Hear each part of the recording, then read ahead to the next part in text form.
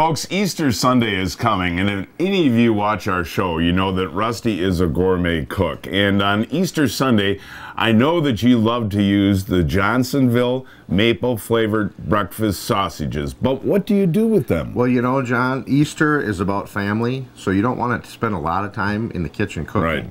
So I get up early and I just brown the sausages. Then you'll take and slice them into small chunks, into cubes. Right. Mix up about a dozen eggs. Throw a little, you know, whatever you like for seasoning, eggs, garlic, you know, salt and pepper, little Lowry's. Mix that all together.